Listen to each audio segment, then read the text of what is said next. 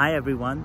The development process in tennis to be match play ready involves going through the beginner stages of the game.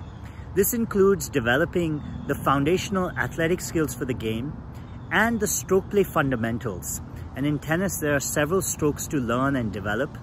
Also, to be able to play in progressively larger spaces.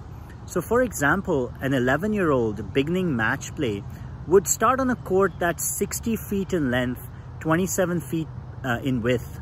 That court is going to increase to 78 feet in length. And the player is going to need the strokes to be able to play in that space with a level of placement and consistency. Along with developing their strokes, the player also has to learn about the game, the structure, rules, formats of play, and strategy. And so there's a fair amount of skills development and learning that needs to happen through the beginner stages to be match play ready. And this is going to take some consistent effort over a period of time.